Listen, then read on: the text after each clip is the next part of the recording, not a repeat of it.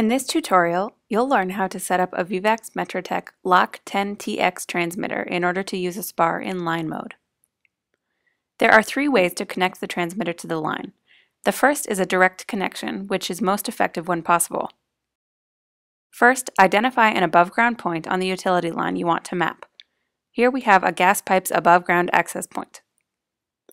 The transmitter's red clip must be attached to a metal point on the line. Sometimes a metal point will be obvious, other times the pipe may be covered in insulation and a small point must be uncovered. The black clip must be attached to a grounded metal stake. A good ground connection is an isolated metal stake or large screwdriver driven into the ground at a right angle to the expected path of the utility. Metal signposts, often based in concrete, and chain link fences, which conduct signals along their length, are not good ideas for ground. When you place the ground stake, be sure not to place it near other lines or metallic fences or barriers in order to minimize unwanted coupling. To improve the ground connection, you can try these strategies. Ensure the connection point on the stake is not rusted. Embed a longer stake deeper into the ground to reach wetter ground. Pour a gallon of salted water over the stake before connecting. Don't use the Spar within 10 meters of the transmitter for accurate location and depth measurements. Once the two cables are attached, press the power button on the transmitter. The screen will read the current frequency that the transmitter is outputting. To change the frequency, press the F button to toggle through the frequencies the transmitter is currently programmed to output.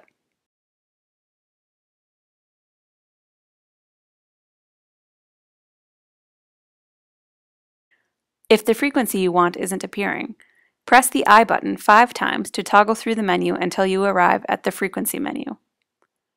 Scroll through the available frequencies using the plus and minus buttons. When you find one you want, press F to select it. The transmitter only handles a certain number of frequencies in its active menu at once. To add a frequency, you may need to remove another one or multiple. ORI's Spars support selected frequencies from 22 Hz to 9.82 kHz. How do you choose a frequency? Lower frequencies are always best when possible because they will have less distortion. However, the general rule is that if a low frequency isn't working, try a higher one. A low frequency might not work if the line is buried deeply, giving you a weak signal, or if the pipe is damaged, meaning the signal is grounding prematurely. To understand how to manipulate the transmitter a little better, let's take a moment for a quick lesson in electric currents. In this equation, V is voltage, I is current, and R is resistance.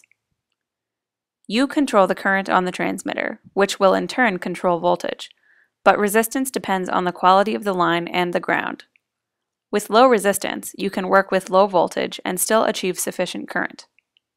However, if you have a poor ground, you'll need to use a higher current, thus requiring a higher voltage. The transmitter's maximum voltage limit is 50 volts. If you're at 50 volts and the current is still very low, this would be a time to try a higher frequency or take measures to improve the ground for lower resistance. Resistance is measured in ohms. As a general rule, if resistance is below 1000 ohms, you can get good current at a medium frequency.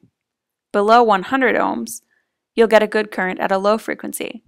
Above 1000 ohms, however, you'll need to use a higher frequency to get sufficient signal, because the Spar is more sensitive at higher frequencies. Use the I button and the plus-minus buttons to view current, voltage, and resistance, and to change these if necessary. By pressing I, you'll also find a menu for setting a second frequency. The transmitter can emit 2 frequencies down a line simultaneously.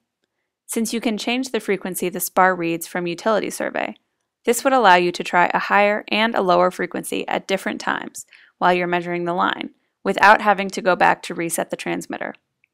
Keep in mind that total power will be split between these 2 frequencies. If a direct connection to the utility line is not possible, the second way to connect a transmitter is to use a clamp. The clamp's cable will replace the direct connection clips, and there is no ground cable. Clamps are most useful for pipes completely covered in insulation that cannot be damaged, or are an excellent way to connect to headers. To use a clamp, the target line must be grounded on both ends. The clamp works by electromagnetic coupling. it induces a current on a closed loop. So you must connect the clamp below a nearby grounding point. The transmitter, when turned on, will recognize that it is connected to a clamp.